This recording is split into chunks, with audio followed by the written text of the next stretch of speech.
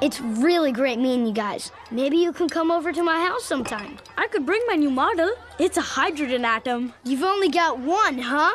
Guess we'll have to split it. Good one. Check it, guys. What do you got there, Sherman? Kibbles or bits? Actually, I've got baby carrots, organic apple juice, and a tuna sandwich. It's super hype and omega-3s. So you eat human food, huh? Yeah, why wouldn't I? Because you're a dog. No, I'm not. Sure you are. Your dad's a dog, so you're a dog too. I think you're confused. It's an adoptive relationship. Zip it, Carl. Okay. Here, I'll show ya. Fetch!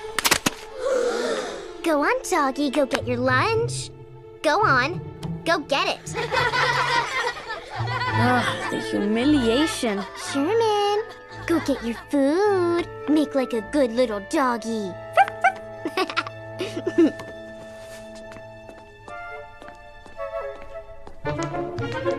What's this? It's mine. Give it back. What is it? A whistle? Ugh, stupid thing doesn't even work. It's a dog whistle, Penny. It operates at a frequency that only dogs can hear. Back up, Carl. Okay. Penny, that whistle's my private property. Give it back. Jump, doggy, jump. I'm not a dog. Come on, Sherman. Just admit it. You're a dog. Say it. Let me go. Not until you beg like a dog. Come on, Sherman. Beg.